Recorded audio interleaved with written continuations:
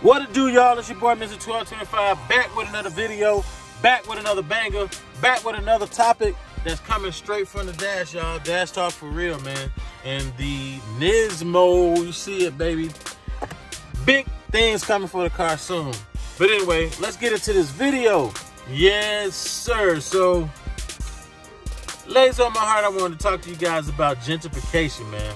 I really was gonna dig like super deep and get into like the definition of gentrification and, you know, the impacts and the pros and cons, but I'm gonna just come off the top of my dome. Like I tell y'all, these dash talks, I get out of my job and I get in my car and I give y'all a dash talk what's on my mind. So I was thinking about gentrification and what I feel like is it a good thing or a bad thing. So in my opinion, I think it's kind of both. You know what I mean? If I can say so.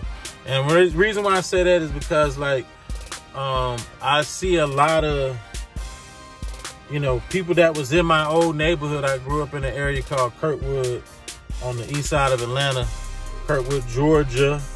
And a lot of people in the early 2000s, and, you know, many people sold their homes for like pennies on the dollar, like little or nothing. Like, I think you'd probably get a home over there for probably, let's just say 40 grand.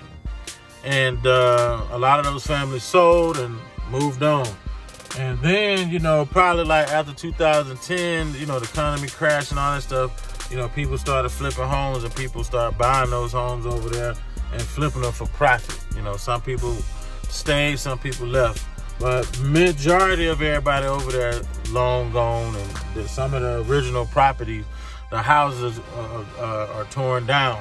So they basically just bought the house, tore it down, built something else. And kind of funny, like 2 doors down from my grandmother, it was a property that just sold for like $850,000.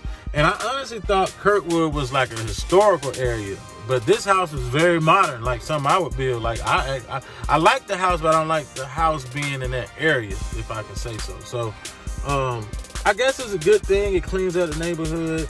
You know, it does bring economy back to the neighborhood, but I don't know, man. Y'all let me know in the comments below. Is gentrification a good thing or a bad thing?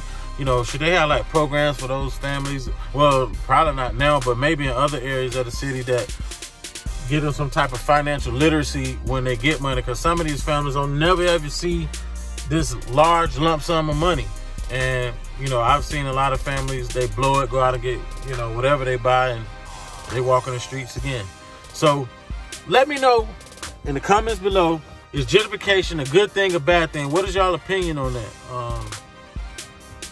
Holla at your boy. It's Mr. 1225 on the dash, and I'll see you on the next one.